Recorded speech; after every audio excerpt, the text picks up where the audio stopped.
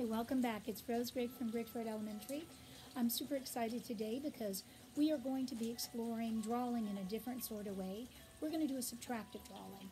Just like in math, subtractive means take away, and in this case, we are going to be drawing with our eraser rather than our pencil, and we are going to be taking away the pencil or the graphite from the page.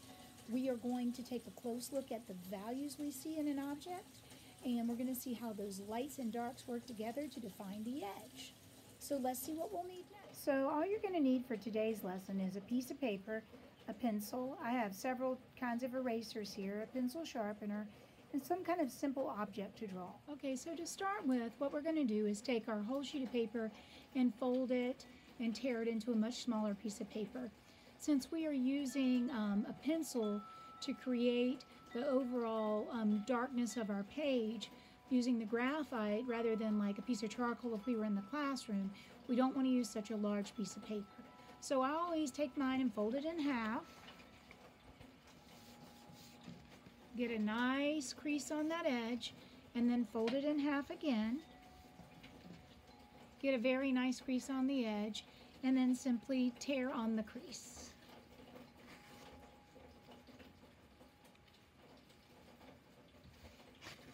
So you have a piece of paper that's about 1/4 of the size of your original paper. Okay, the next step once you have your paper torn is to cover your paper with pencil or graphite. I prefer to go back and forth. You might want to do a rhythm where you're going to go up and down, up and down, up and down. It doesn't have to be crazy dark. I find it's better to kind of overlap rather than to try and press down crazy hard. And I'm going to fast forward to one I already have done. And when you're done, it should look something like this. An overall fairly even value. You can even take your finger if you want and kind of smudge to give it a smoother tone. I don't mind the texture lines in there, so that's not going to bother me. Then I am going to take a close look. Then using my artist eyes, once I have my paper prepared, I'm going to take a close look at the object I'm drawing. Like I said, I'm just going to draw a simple mason jar. And if I look at it and look for the lightest lights, the highlights, I'm going to see on the right side, right down here where the light hits it best, you have really, really high highlights.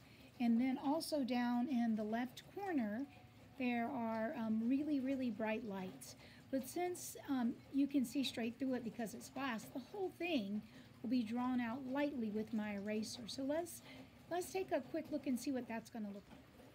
So I'm going to use my eraser and kind of draw out the basic shapes of my mason jar, starting with the lid.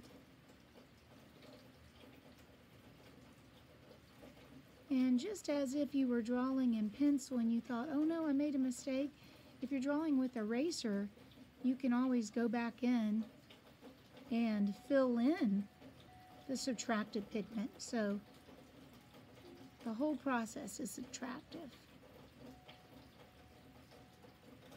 I am going to kind of get the basic shape, and here at the top, I really, really don't like what I did with this lid. So I'm going to take my pencil and I'll fill that space back in.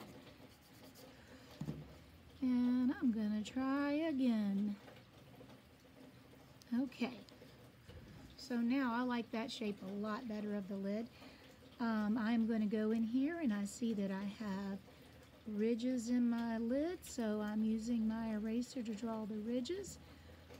I know that the lightest highlight was on this side, so what you're going to find is if you look at the shape of those highlights and the direction that they move in, the more you press down, the lighter the image will get. In the middle of my mason jar, I have a circle shape right here, so I'm using my eraser to kind of draw. And I'm going to continue to try and get those lightest lights. I'm going to go back in with my pencil and kind of define that lid shape a little bit again. Still not Really loving it.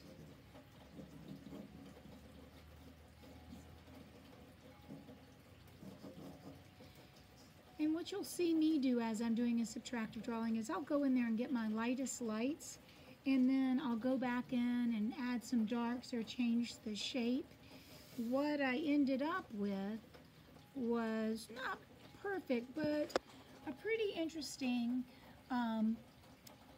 quick subtractive drawing of a mason jar where you see one side that is really, really lit and a shadow on the other side with some highlights. You can see the movement of the lid. I would love for you to try this process. Pick an object that you find easy to draw. It does help if it is one that shows highlights and shadows really well, and explore subtractive drawing.